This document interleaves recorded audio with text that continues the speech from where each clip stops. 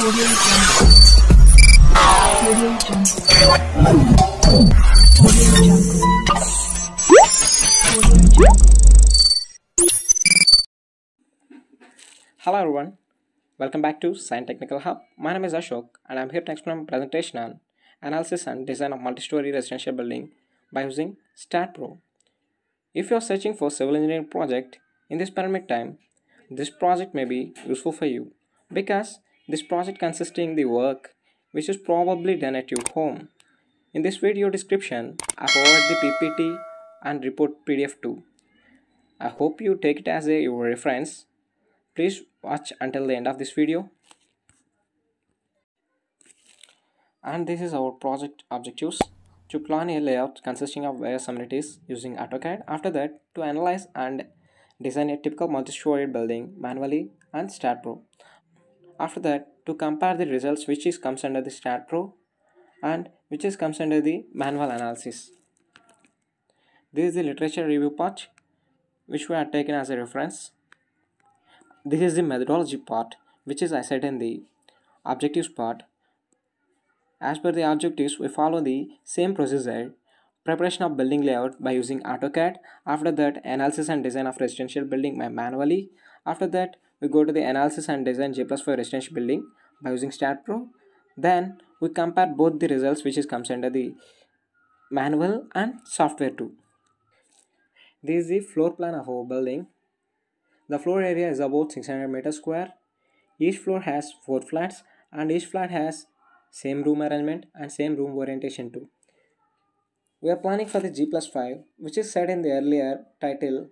That means 5 into 4 we are designing for the 20 flats. And we plan the building as per the building bylaws. Our project, we take the live load as 2 kN per meter square and floor finishes as 1 kN per meter square and weight of partitions 2 kN per meter square. And the location of our project is which is Kadapa, and depth of the foundation below the ground level is 2.5 meters and with the SBC is 300 kN per meter square. Each story height is 3 meters and plinth level is 0.6, and the walls, the periphery walls thickness is 230 mm and the partitions walls thickness is 120 mm. Next, it is the analysis and design in STAAD Pro part. After designing this STAAD Pro, the skeletal view of the structure is which is shown in the left picture, and the 3D model of the structure, that means a rendering view of the structure, is which is shown in the right picture. The designing loads for the residential building: dead load 3 kN per meter square. The figure which is shown in the slide is taken from the STAAD Pro, and this is the live load picture. We are taken as 2 kN per meter square, and this is the floor load 1 kN per meter square, and this is the wind load. We take the wind load as 50 meter per second. We follow the IS 875 code book, and this is the overall bending moment diagram, and this is the shear force diagram.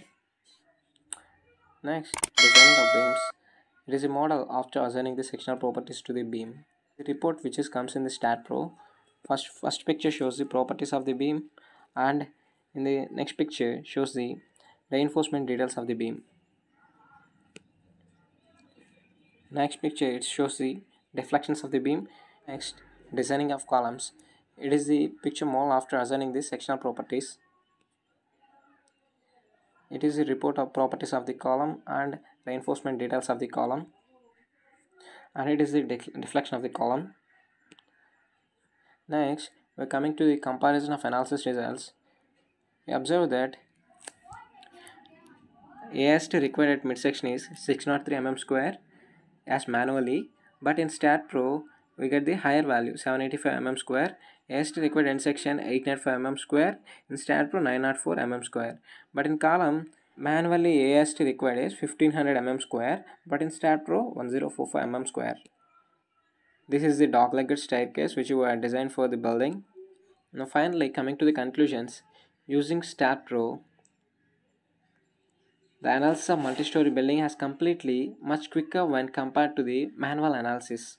Observed in the comparison table, the reinforcement percentage in this section is more in case of software design when compared to the manual calculations.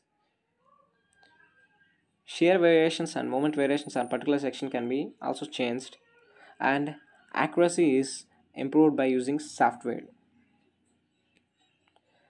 And these the references which were taken: IS 456 2000 code, and design IS for reinforced concrete IS 456 2000, and IS 875 2015 code of practice for design loads, and RCC design by Punmiya, etc. For watching, and please do subscribe and don't forget to click the bell icon.